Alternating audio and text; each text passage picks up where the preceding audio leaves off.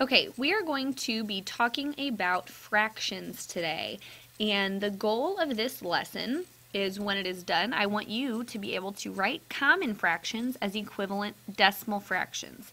So let's just make sure that we all know what that word equivalent means.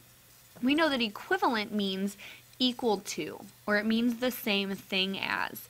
So we're going to be taking some common fractions and turning them into decimal fractions, but their meaning isn't going to change. They're going to mean the same thing.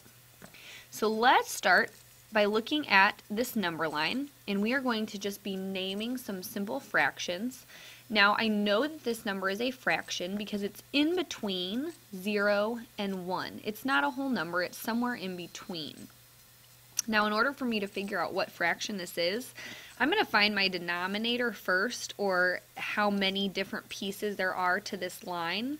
So I'm going to start at the 0, and I'm going to count how many pieces I have. I have 1, 2, 3, 4, 5, 6, 7, 8, 9, 10. It took me 10 different jumps to get to the 1, so I know my denominator, or the total number of pieces, is 10. Now the numerator tells you how many pieces you have, so if I start at the 0, I'm going to jump until I get to the star because that's how many I have. So starting at the 0, I have 1, 2, 3. It took me 3 jumps, I have 3 pieces. So the fraction that shows me what's on this number line is 3/10. Now, this is a very simple common fraction to convert to a decimal fraction, because when you say 3/10, you're saying the decimal place that that 3 belongs in. We already know that this first place right here is the 10ths place. So 3/10 shows me this. 3/10 shows me this. Therefore, these two fractions and decimal fractions are equivalent. Let's take a look at another one. Okay, I can tell that I'm dealing with a fraction because this star is showing me a number in between 2 and 3. Now I do have some whole numbers this time though. I have 2 wholes already. I have 2 plus a little bit more. So I'm going to count first and find my denominator, see how many total pieces I have. 1, 2, 3, 4, 5, 6, 7, 8, 9, 10. I have 10 pieces again. But this time my star is not at the 3. I'm going to make 1 jump, 2 jumps, 3, 4, 5. 5 jumps. And get 2 5/10. Now, I can turn this into a decimal fraction. Now we know that whenever you have a whole number, that goes in the ones place because I have 2 whole ones. And 5/10. And whenever we say the word and, we know that's going to be where our decimal point goes. So 2 and 5/10. Now I'm going to put the 5 in the 10ths place. And I could then say that these two common fractions and decimal fractions are equivalent. This shows 2 5/10, and this shows 2 5/10. Okay, let's try one but make it a little bit harder. Okay, I have another number line. I can tell that I'm dealing with a fraction because it's in between 0 and 1. I don't have any wholes already, so I'm going to go ahead and find my denominator. So it looks like I have 1, 2, 3, 4, 5 pieces total. And if I count to the star, I have 1 jump, 2, 3, 4. So I made 4 out of those 5 jumps. Now how could I turn this into a decimal fraction? Well, I don't have a 5ths place. I can't just do this. That number is 4 5/10. That's not the same as 4/5. I can't do this. That's 45 hundredths. You can't just take numbers and stick them in decimal places. We need to find a denominator of a power of 10. The easiest way to do that is to think about money. We're all very familiar with money, and let's pretend that we had $1. Okay, that's a power of 10. And my denominator tells me how many pieces there are. I need to split that dollar into 5 pieces. Now, we know in fractions that fractions are equal pieces, so I need to split into 5 equal pieces my dollar. So if I had 5 friends at $1, how much would each of them get? Well, I know that each friend would get 20 cents. Now, you could have made an educated guess to figure that out, or you could have done $1 and divided it 5 ways. I know that it's 20 cents because when I count up those 20s, I'm going to count all 5 of them and get 20, 40, 60, 80, $1. So each friend would get 20 cents. Now, we don't have just one friend, we have 4 of them. So I could say 20 cents, 20 cents, 20 cents, 20 cents. If I had 4 out of those 5 pieces, I would have 80 cents. And I know that I could show 80 cents like this.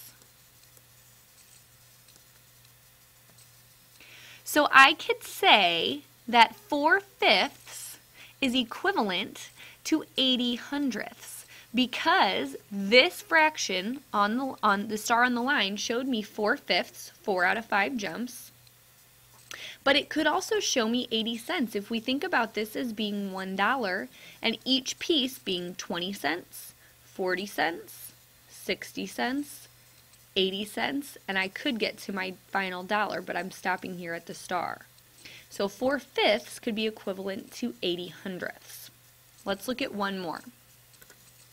Okay, we've still got a number line. I drew a bar this time, but it means the same thing. And I know it's a fraction. It's in between 0 and 1. I don't have any holes. Let's go ahead and get my denominator. Well, looks like I have 1, 2, 3 parts. And it looks like this is at the first part. This would be 1 out of those 3. 1/3 is where my star is at. Now, if I wanted to turn this into a decimal fraction, how would I do that? Well, let's think about it again like money. If I had $1 and I need to split my dollar up this time into 3 parts.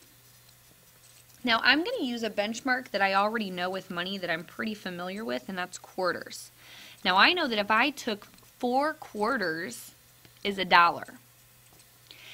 I could then say that each of these is probably going to be a little more than a quarter, because if I have 3 quarters, that's only 75 cents. I know I'm going to need more than that.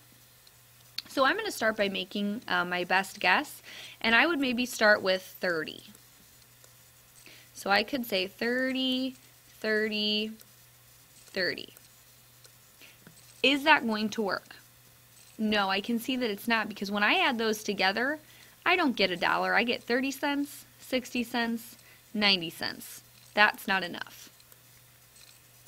Get rid of these. Oh, well, we'll just, sure. So I need something bigger than 30. Okay, let's try again. Maybe I could try 33.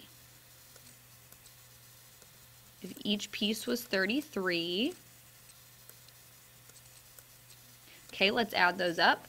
33 cents plus 33 cents will be 66 cents, 99 cents.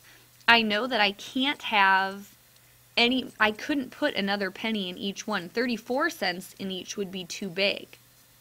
So even though I'm not exactly at $1, this is as close as I can get to making sure that all of my groups are equal. Now, how many of those groups do I need? Well, look at this fraction. This is telling me that I need 1 out of those 3. 1 out of those 3 would be 33 cents. I could say that 1/3 is equivalent to 33 hundredths. Okay, so let's switch it up a little bit for this one. I have another number line, but this time, sorry, instead of showing a common fraction, we see a decimal fraction. And this number line, it's not giving us any numbers so we can count the denominator, find the numerator. All it's telling us is the decimal fraction, and I would want you to tell me what is the common fraction. How could you figure this out? Okay. I would go back. Okay. Sorry. I just forgot what I was thinking. So if we want to turn this into a common fraction, I would still think about it like money. And if you had this amount in money, you would have 75 cents. So if the number that you have, or the amount of pieces you have, well, I know that's a numerator. What I need to find now is my denominator. My denominator is the total number of pieces. Well, the total number of pieces in a dollar is 100 pennies. I would need 100 pennies to have a whole dollar. I only have 75 of them. So I can tell that my denominator is going to be 100. So this could be my common fraction for the decimal fraction 75 hundredths. Now, we could also make this a simpler fraction.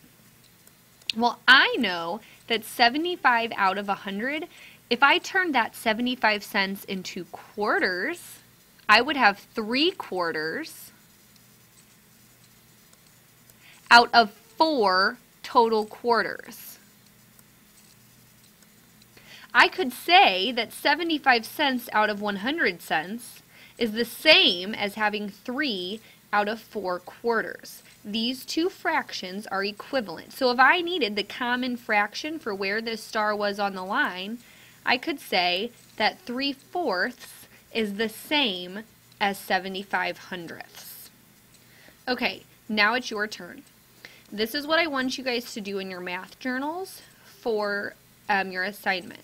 One thing I want you to do, you have a 2-part assignment, is to use a number line and show me 1 3/4. Now I want you to show me as this common fraction, but I also want you to write it as a decimal fraction. Second part of your assignment is to find the equivalent decimal or common fractions. So this is 1/5 as a common fraction. What would it look like as a decimal fraction? This is 66 hundredths as a decimal. What would it look like as a common fraction? 1/4 as a common fraction. What would it look like as a decimal fraction? All right, get to it. Have fun.